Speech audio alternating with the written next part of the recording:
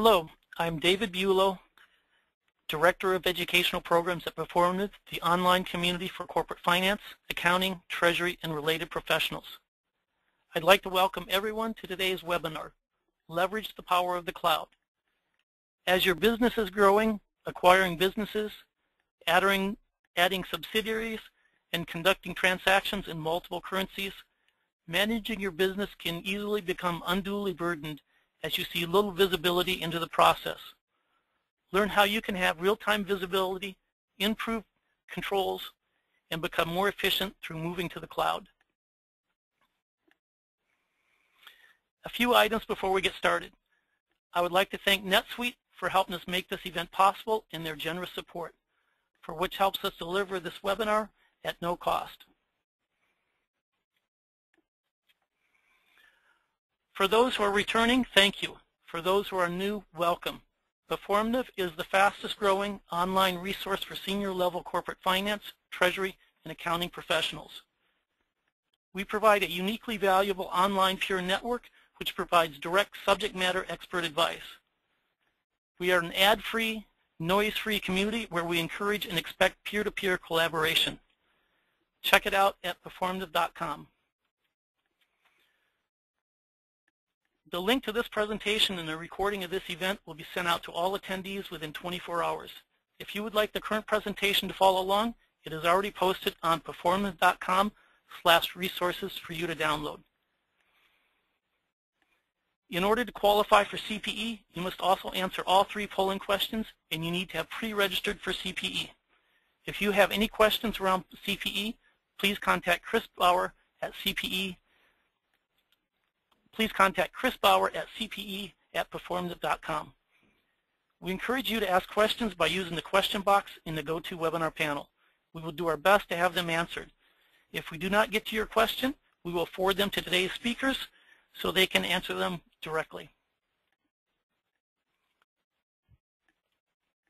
You'll be asked to take a short, less than 1-minute survey at the end of the presentation. Please give us your feedback so we can bring you the best content possible and continue to improve. Now for today's learning objectives. In attending this webinar, you will learn how you can manage global business more efficiently in the cloud. A panel of financial professionals will share best practices and insights on how they successfully moved to the cloud, gaining efficiencies in managing your financial close process and meeting compliance requirements.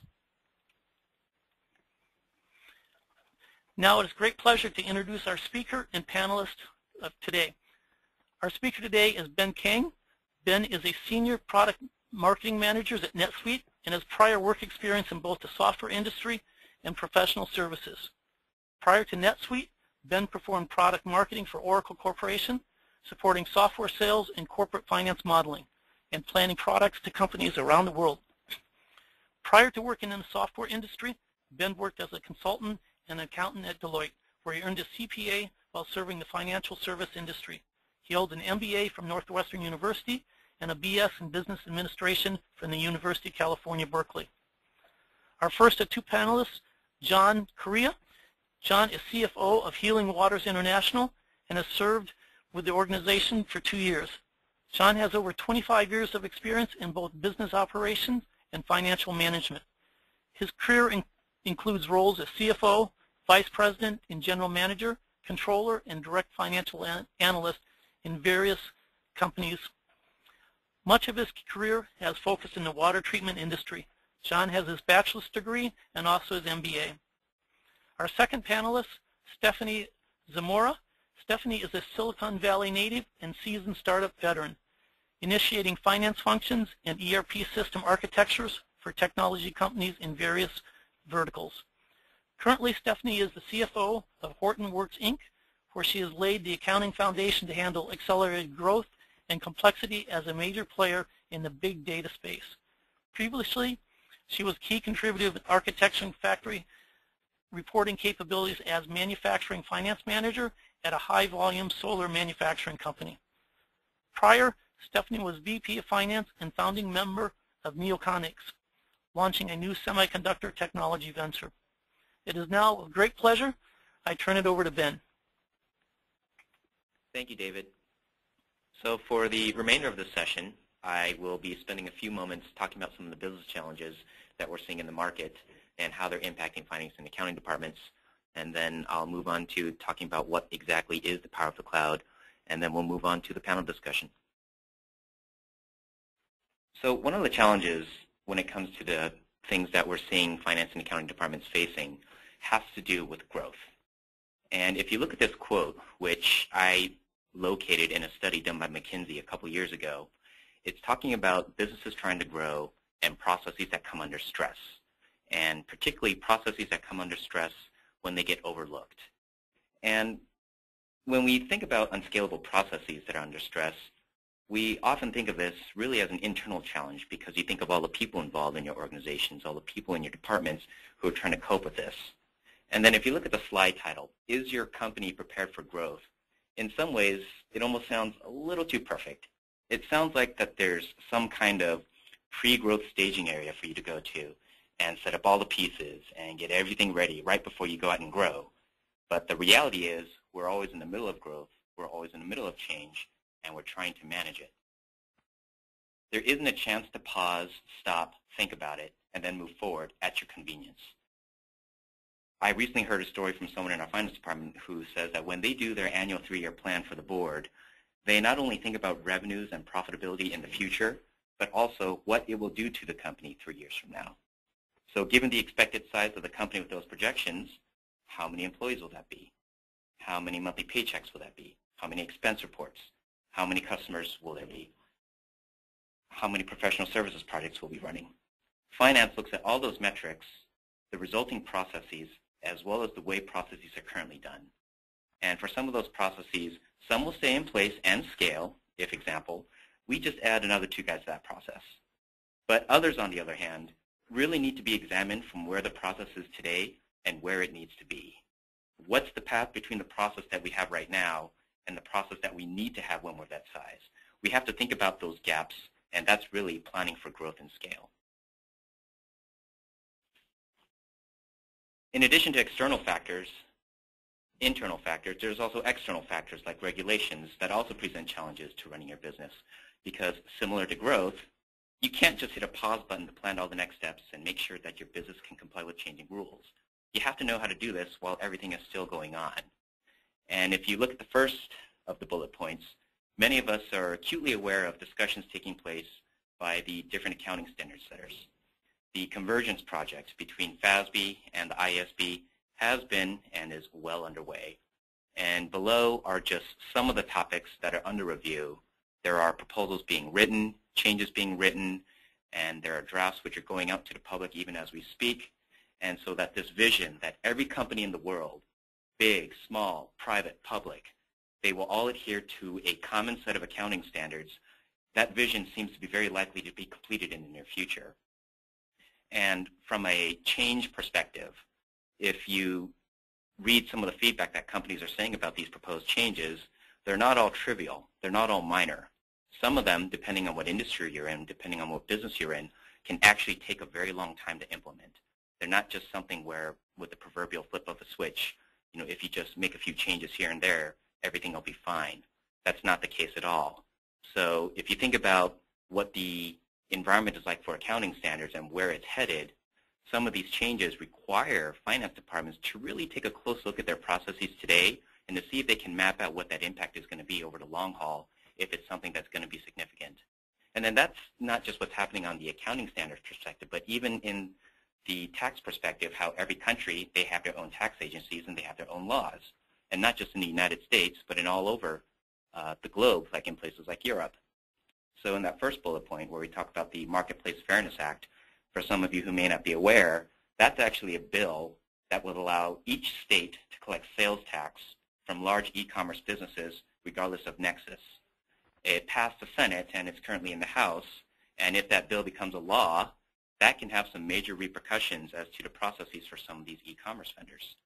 And then in terms of VAT, right now the European Commission is taking a closer look at one of the provisions about reduced rates because, again, it has to do with the way that companies are practicing something right now and that they believe that there needs to be a change. And that change, it's not necessarily going to be trivial. It can actually take a long time to implement, and it can have a major impact to the way you have to do things. And then even from an internal controls perspective, COSO, for the framework that's used for setting up internal controls, COSO has announced that they're going to make a modification to their framework, given that there's much more usage in terms of how we are using the internet and mobile phones to do business. They feel that it's something that needs to be considered as a part of the risk assessment. So what are the exposures to the company if you have employees who want to use the internet, who want to use their phones to do business? And then what are the repercussions to processes and controls that need to be in place if that's the way the company is going to continue? And then, of course, with internal controls, it's very hard to mention it without mentioning fraud at least once. And just a few weeks ago in the Wall Street Journal, the SEC made an announcement that they were going to be allocating more of their time and resources to going after fraud cases, and that's something which they expect happening later in the year. So given that change is inevitable and requires you as accounting professionals to understand the gaps in your processes today and where they need to be, why should we even be concerned about this? Well, primarily it's because we need to understand what all that business change is going to do to the close process. So what we're looking at here is a study done by the Deloitte where they said, where are the biggest challenges in your close process? And wouldn't you know, most of the respondents said that it's manual tasks that tend to consume most of the time. So all of us as finance leaders, we know of some processes that are inefficient. So for example, you have a person doing something manually that a system really should do. It's inefficient, and whatever confidence you have in the process keeps diminishing as your company moves along.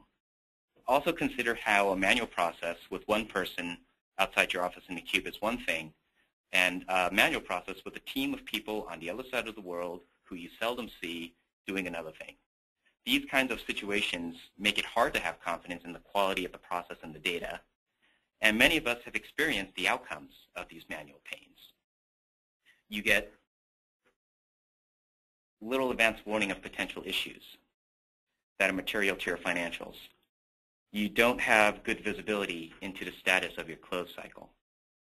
And lastly, it takes lots of effort to see consolidated results.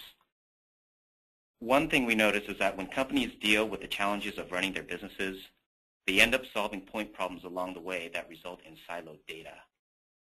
Customer data in one system, order data in another system, revenue data in another system, accounting data in another system. It becomes very difficult to have a complete view of the business, not just at the home office and for your subsidiaries, but even at a consolidated level.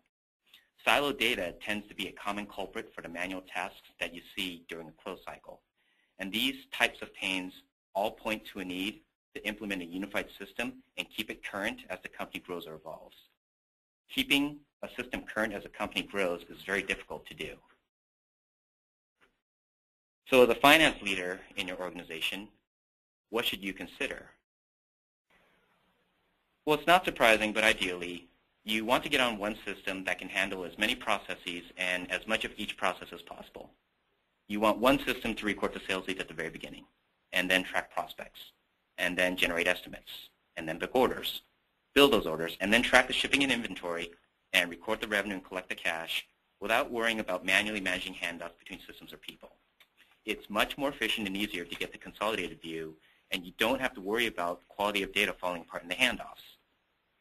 And then when it comes to multiple locations, rolling up financials across distributed offices. Let's say your company has an office in California, Mexico, and the UK. It's easier if your people are all using the same data and process. And it should be easy to have the same process and controls in place from subsidiary to subsidiary, regardless of what currency they're using or what language they primarily speak in, so that you have confidence from the corporate office knowing that processes are working the same across all locations. And not just with respect to processes, but even metric setting, and making sure those metrics are also working across all your subsidiaries. The same report that's used at the home office, for example, should be one that the GM in one of the subsidiaries can use with one system across locations.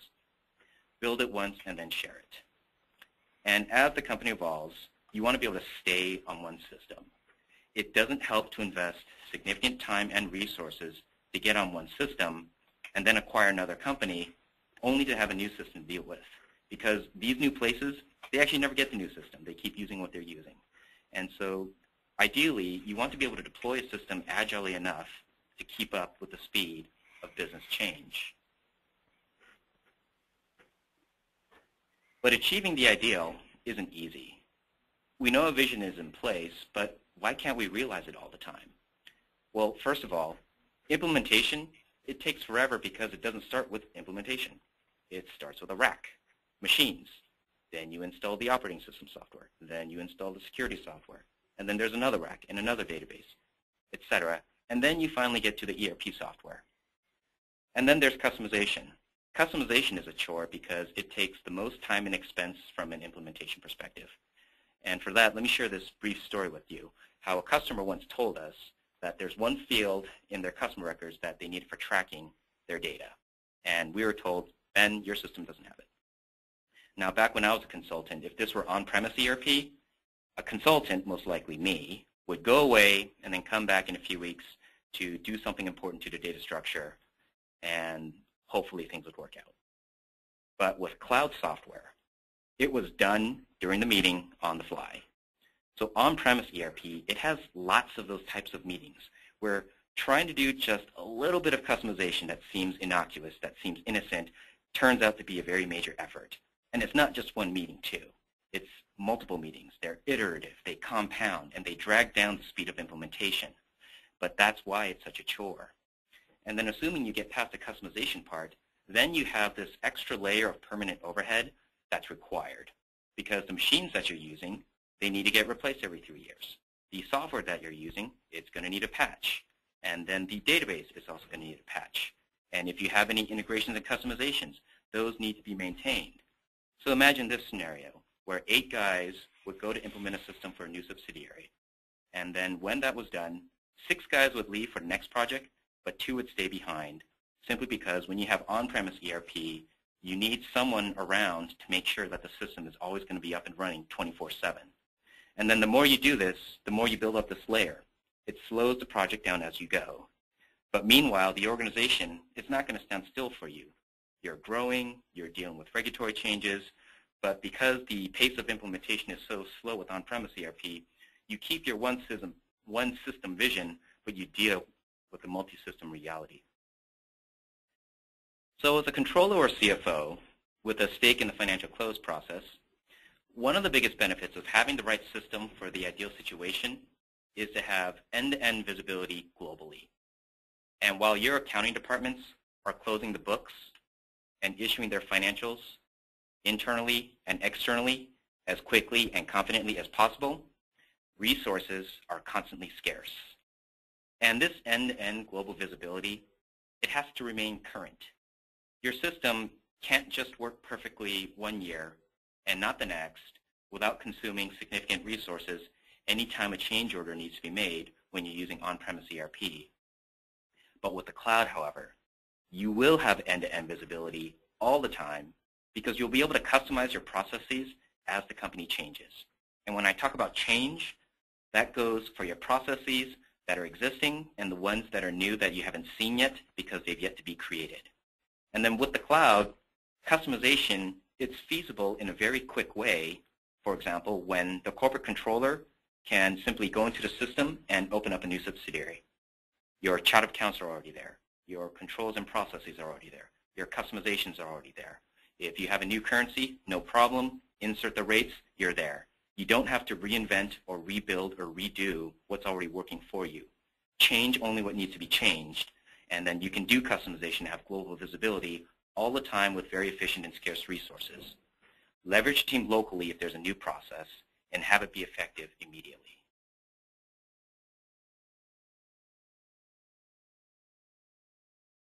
So with the means to do customization for supporting end-to-end visibility all the time, the cloud can enable anyone to use the same single system from anywhere in the world.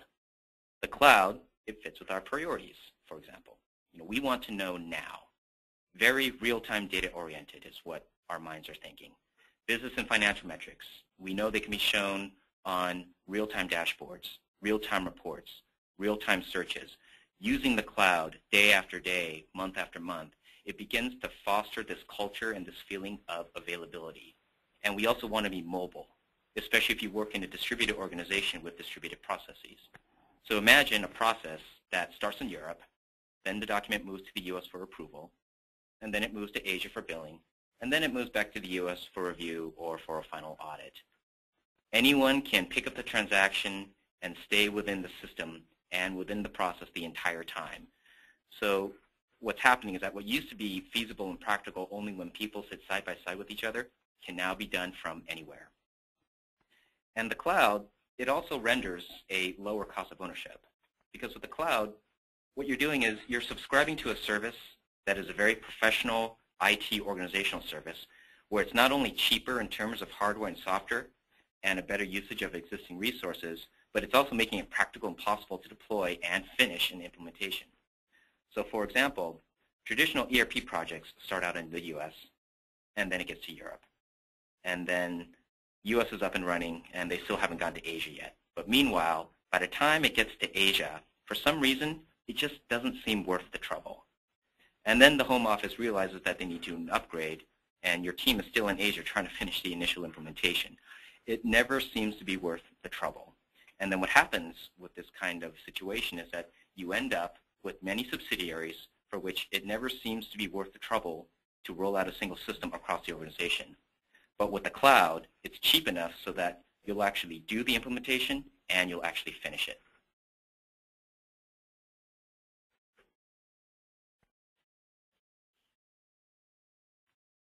Next slide, please.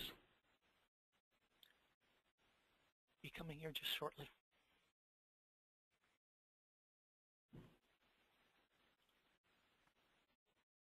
We're having a slight delay here, but it will be here shortly here.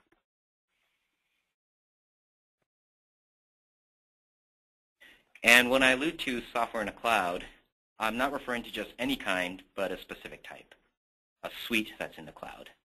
Have one system for all your core processes and all your data.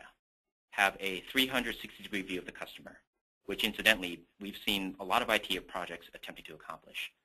So if you can start with a single source of data with all your processes, you really put yourself in a strong position to accelerate your close process. And with a single system that you can customize quickly, take command of your financial operations from corporate for your entire business across all your subsidiaries. And with the ability to customize the system and to manage change that's inevitable, like the ones you've heard early in this presentation, this command can help you minimize surprises and errors since you're looking at everything real time. So run your business in real time at a consolidated and disaggregated level. So that will bring us to a polling question. Yep. Nope. We have our first polling question here. It will be coming on your screen in just moments. Remember, if you are looking for CPE credit, you need to answer all 3 polling questions. This is the first of 3. We do encourage everyone to ask questions using the GoToWebinar box, using the question box in your GoToWebinar panel. We will get to these in the Q&A session. Leave this open for just a little bit. We do ask everyone to answer the polling questions as they are statistical in nature, and this helps us get better results. Thank you, and we'll be closing this down. And now I will turn it back to you, Ben, for the panel discussion. Thank you, David. So again, this commences the panel discussion, and what I like to do is to ask our panelists to spend a few moments giving us some background. So going from left to right on your screen, John, why don't you go first, and please tell us something about Healing Waters International. Okay, thank you, Ben. Healing Waters International is a nonprofit organization that provides safe water to communities that do not have access to safe water. We're generally in Latin American countries, the Dominican Republic, Guatemala, Mexico, but we're also, we've moved into Africa, and in Asia as well is coming up for a solution, a community in Asia. We were founded in 2002, and we have 4 subsidiaries that consolidates into one consolidation. Okay, thank you, John. Stephanie, please tell us a little bit about Hortonworks. Okay, hello everybody. Hortonworks is just a 2-year-old company. So when I joined the company, there was literally no infrastructure, or we had a little bit on the software package. We moved over to NetSuite. This was instrumental in helping us go through the growth curve that we did last year. As you can see, we went from 45 people to 200 people in about 6 or 7 months. What Ben was saying earlier about having the agility and being able to scale our business, that's been really important to us and our relationship with NetSuite. That's all I have to say on that. Okay. Thank you, John. Thank you, Stephanie. So the first question I'd like to ask both of you, one at a time. What were some of the key challenges when you arrived? So, Stephanie, why don't you take that one first, please? So when I had arrived, I'd actually been working in hardware, and so I came to Hortonworks. I'd never worked for a software company. I didn't even know what big data was at the time, and I had never been on NetSuite. And we were doing our year-end close and audit, the first one of the company, and cutting over to NetSuite at the same time on May 1st.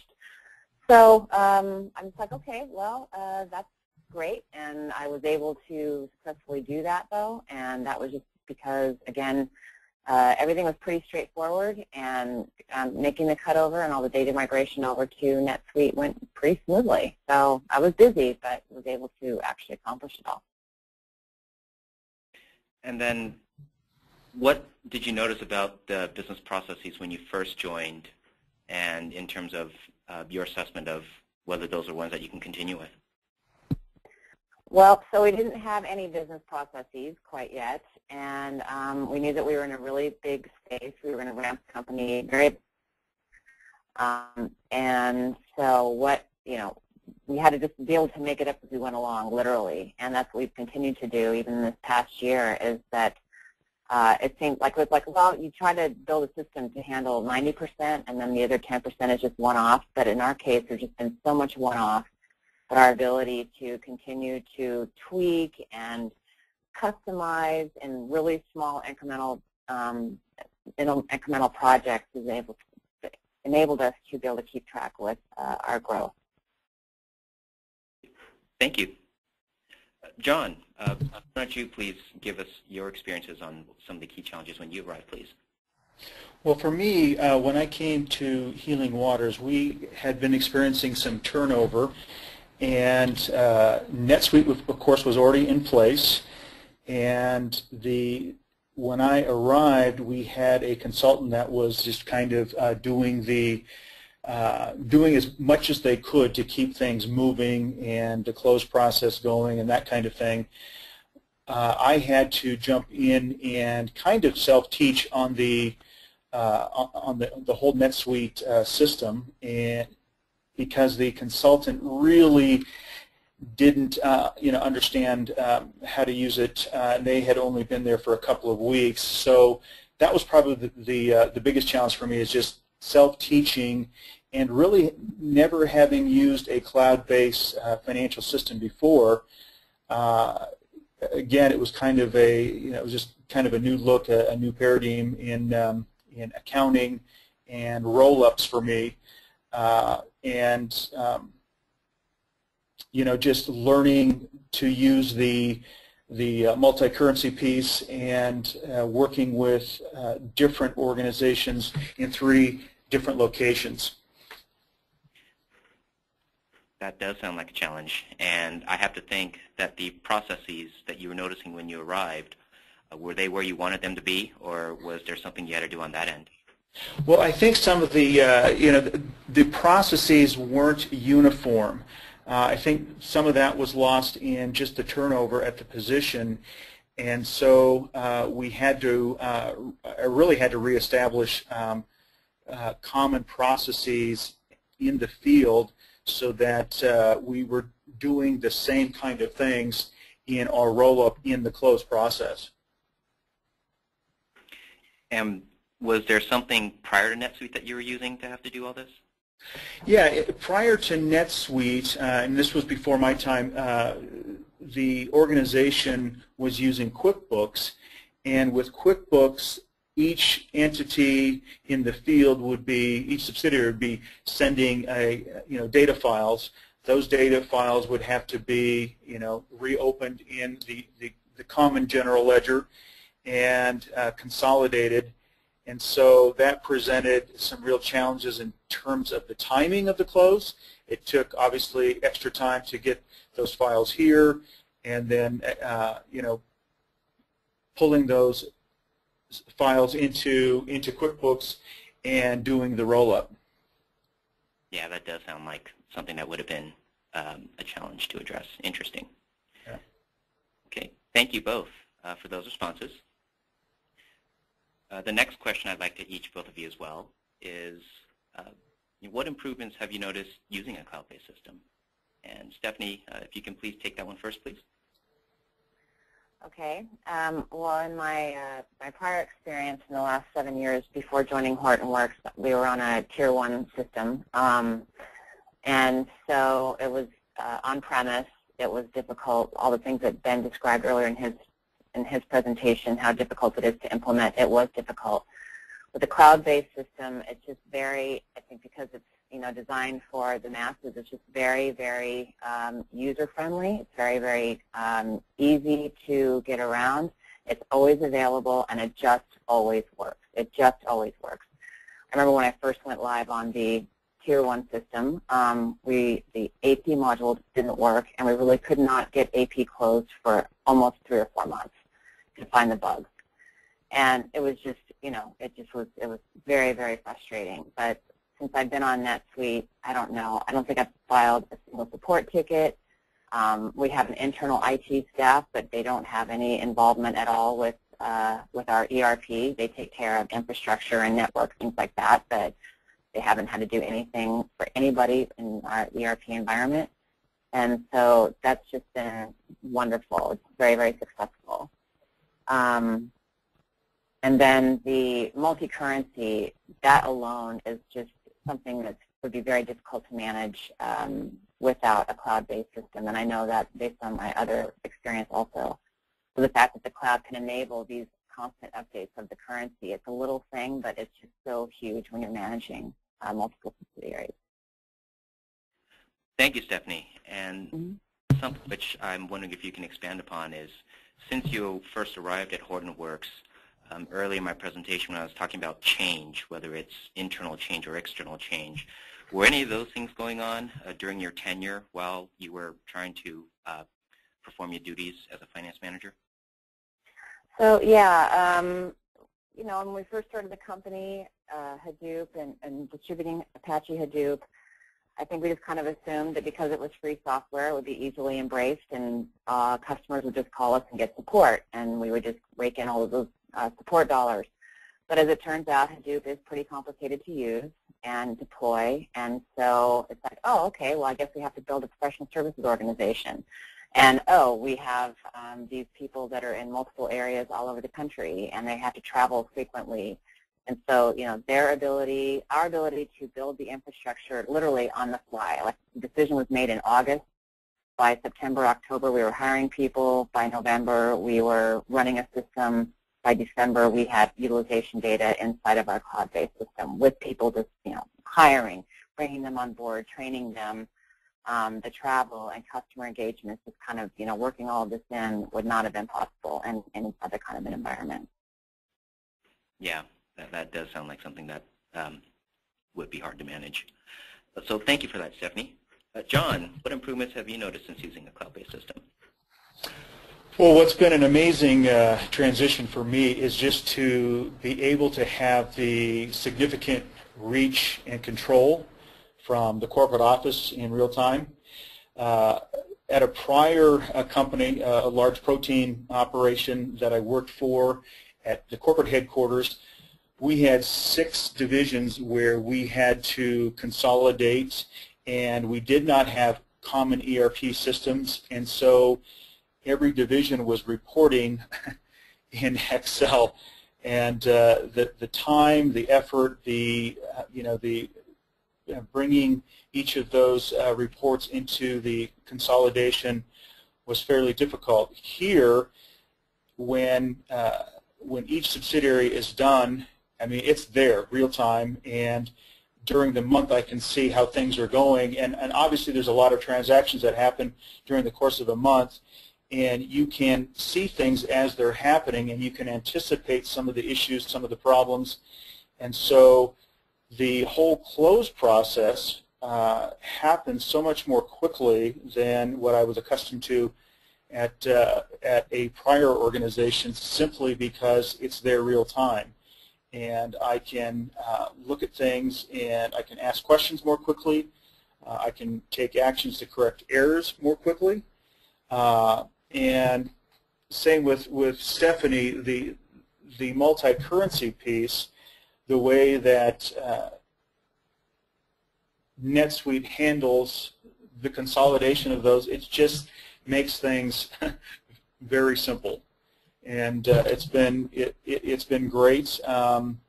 We've gone from a close cycle that was close to a month down to 10 days after the end of the month. We could easily do it within 1 week, but there really is no need to do that. Excellent. That's a great experience, John. Thank you for sharing that. Sure. Okay. The next question I'd like to pose to each of you. Obviously, both of you have very seasoned expertise, not just in finance, but with different kinds of systems. So what would be your advice to anyone considering a move to the cloud who has never used the cloud? Stephanie, why don't you go first with that one, please? So the one thing that I did do, because as I mentioned, NetSuite, I was new to NetSuite, and while it was fairly user friendly, and I was definitely able to, get through a close, do some financial statements, do things in a effective way. What I realized is that I wanted to just be able to, that it was user friendly enough that I wanted to learn more. So I did a consulting engagement. I started about 3 or 4 months after we went live on NetSuite. And I literally got on the phone with a NetSuite consultant almost every day, maybe an hour, and would come to him with my use cases and say, this is what I want to be able to do. And not have him do it for me, but just literally walk me through exactly how to do it. I don't really have a lot of the patience for the knowledge base. By the way, NetSuite has an awesome knowledge base, but I don't have patience for that. I just want someone to show me how to do it. So the money that we spent on training me to use things as I kind of knew now what my business was doing more than paid off in efficiency, and it definitely deferred our need to have additional headcount because I just became very, very adept at using NetSuite very, very quickly. So, and then, the cloud is just really, it's just very handy. It's just always there. Again, I just repeat, it just always works. Thank you, Stephanie. And would you mind sharing your thoughts as to how quickly you were able to go live right after you started? So let's see, I started with Hortonworks on March 6th, and the implementation had been already kind of started underway.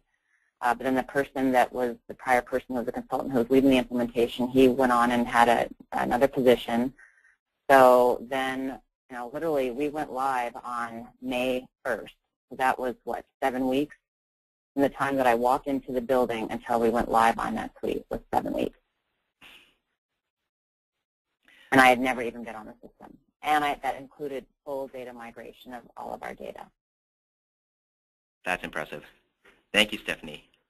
John, what would be your advice for anyone considering a move to the cloud? Well, for my experience with NetSuite, it's somewhat different from Stephanie's in that because we're a nonprofit, obviously we need to keep general and administrative expenses at a minimum, and so I did not take advantage of some of the training or the consulting that was available through NetSuite. So it's somewhat of a self-teach process. The consultant that was here for a couple of weeks, it was a little bit of the blind leading the blind because that person was just trying to get their arms around NetSuite as well.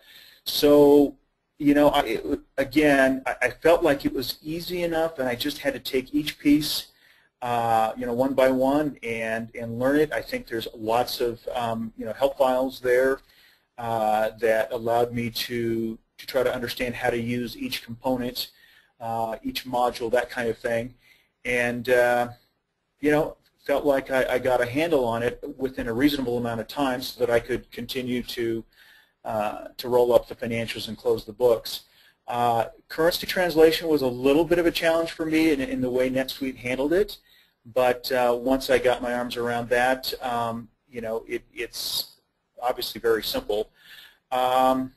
And for me, NetSuite is not a fund accounting system per se, but there were reports and processes that were established early on that allows me to track the restricted from the unrestricted income. So I guess all this to say that anybody that's moving to the cloud, if you choose to self-teach, I guess you need to give yourself a little bit more time. But I also think that it's easy enough to use that there isn't a lot of learning curve. Interesting. That's fantastic, John. Thank you for sharing that. Mm-hmm. Okay, and we have one more question. Next slide, please.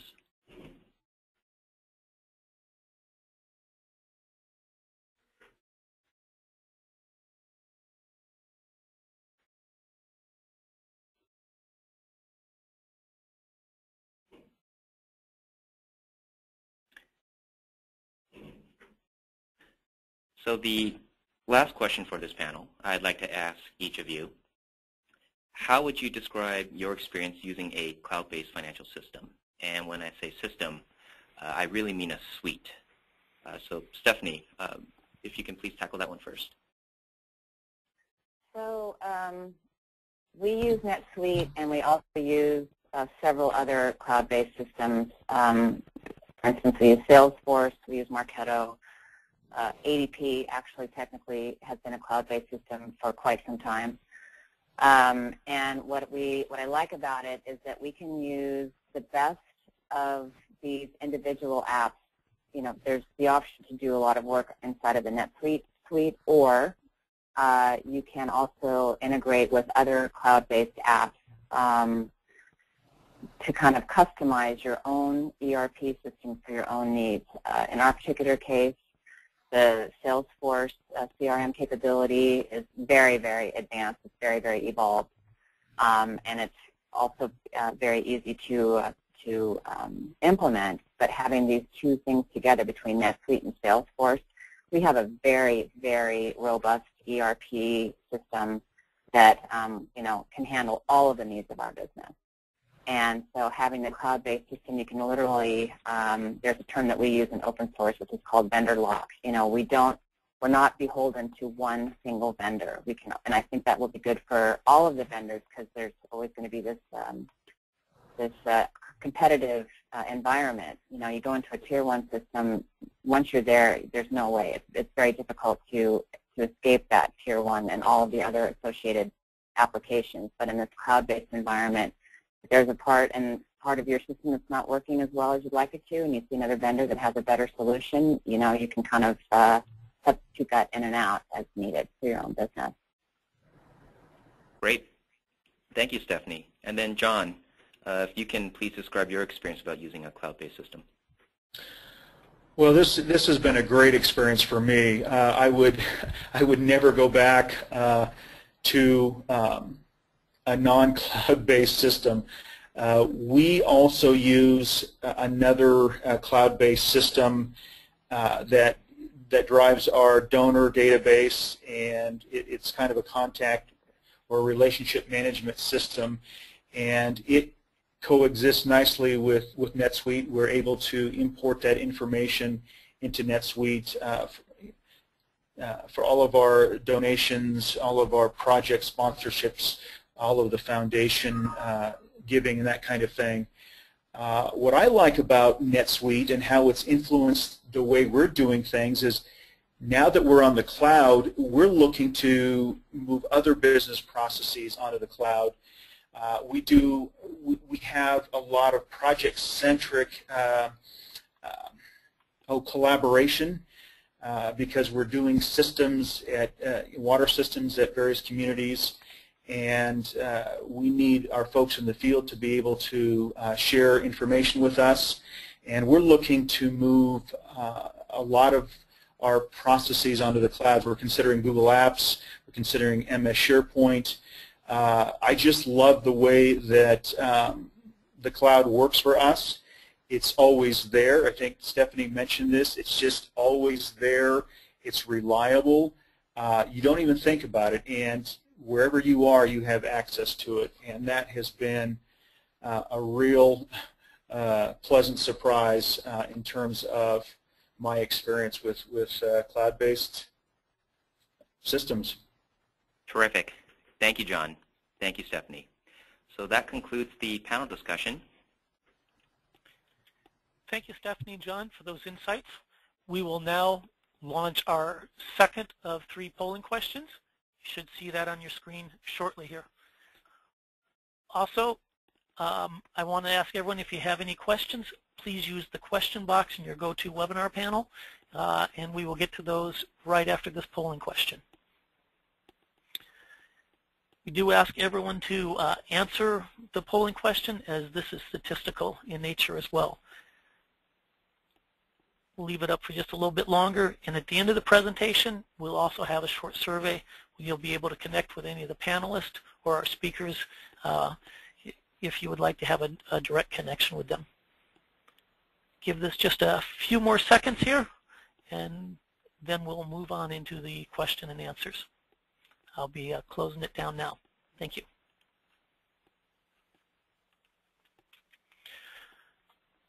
So in the Q&A, our first question from the audience comes around payroll. And payroll seems difficult to integrate. And the question comes up, how is it in moving payroll data into the cloud when you have ADP on one area of your organization and other divisions have a different payroll service? Is that something you could talk to, Ken, and maybe the panel could talk a little bit about their payroll discussions as well? So, John, I know that when we first spoke during our introduction, you'd mentioned that payroll is something that you use NetSuite for. Is that correct? That is correct. So, and it has been fairly straightforward. You know, we did not have to move from any other system. Again, NetSuite is, you know, was established when I was here, but in terms of, you know, using it and making updates, running batches, those kind of things, it's just been pretty simple. Have had no difficulty with it. I don't know that I can speak to all, you know, the questions or all the issues that that this person is asking in terms of moving from one platform to another, but I can just say that the experience with using NetSuite payroll service has been pretty seamless. Okay. Thank you, John. Our next question is, you both have different businesses with different business models. Are you able to customize your cloud applications to meet your business requirements? Maybe that's something Stephanie and John can talk to. Stephanie, can you talk about some of the different modules that you've had to use within NetSuite and in terms of some of the different processes that you've had to address? So we use accounts payable, and the term module is a little bit different inside of NetSuite than like a tier 1 application because everything is very integrated. It's not like you have modules that you really have to manage separately. Like what entries that you put in one module, it already stays down with the general ledger. So I just want to make that distinction. So we use all the typical, you know, daily business stuff, accounts payable. We also are on OpenAir, which is the NetSuite application that manages all of our professional services activities. So that's where travel and time expense gets collected, and then that comes into NetSuite. And then we've done quite a bit on payments modules, so that literally I try not to cut any physical checks at all.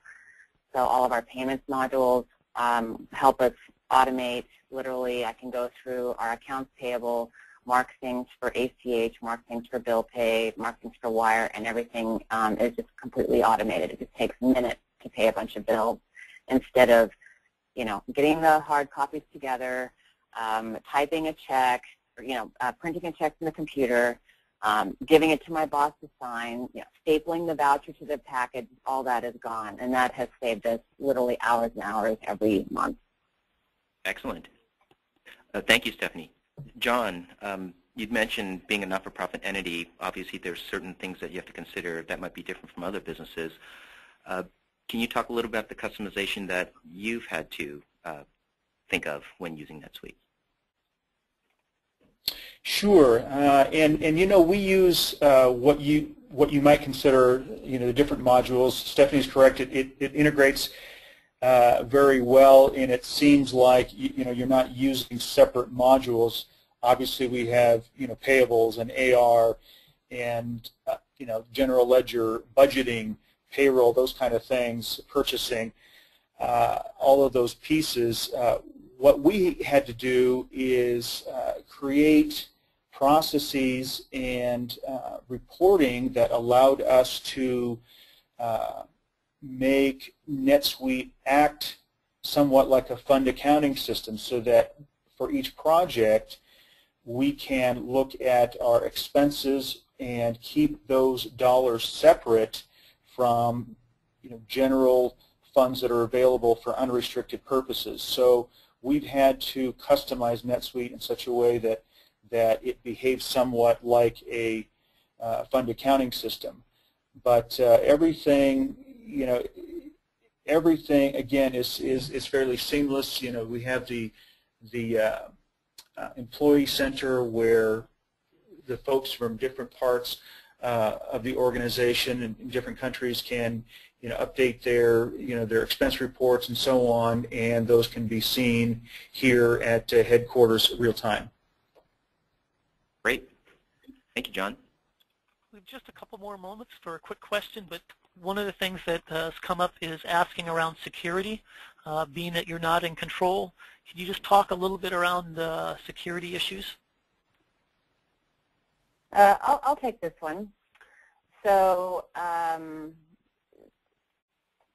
to do the level of security that the cloud provides, because it's just automatic, NetSuite is creating an environment for thousands of customers, and so they have to be 100% secure.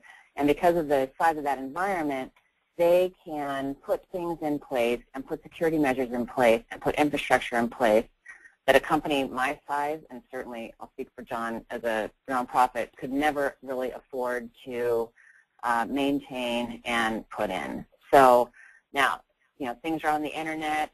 Is it, security in general? Well, as much as we use our credit cards and we put our personal identification and all of these different kinds of sites, we take a lot of risks from that standpoint no matter what. But I know for sure internally it would be very difficult to replicate the amount of security that the cloud can provide in NetSuite. Thank you. This concludes our Q&A session. I want to thank Stephanie, I want to thank John and Ben for those great insights and discussions. Sorry we couldn't get to all of your questions, but we will work with today's speakers to get them answered for you directly after today's webinar. I have just a couple housekeeping items before we end the webinar today, at which time you'll be prompted to participate in a short survey.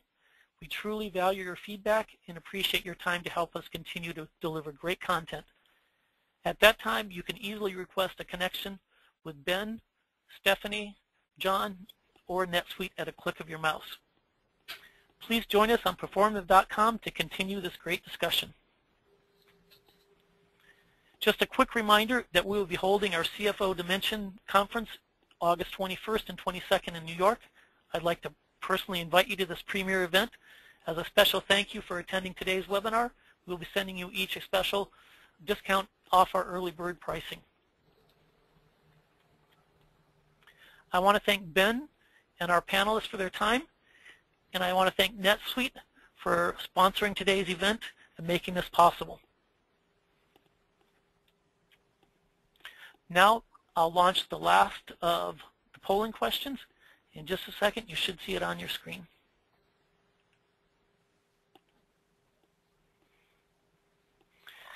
I'd like to thank this time, as you were answering the polling questions, thank you, the audience, for your time.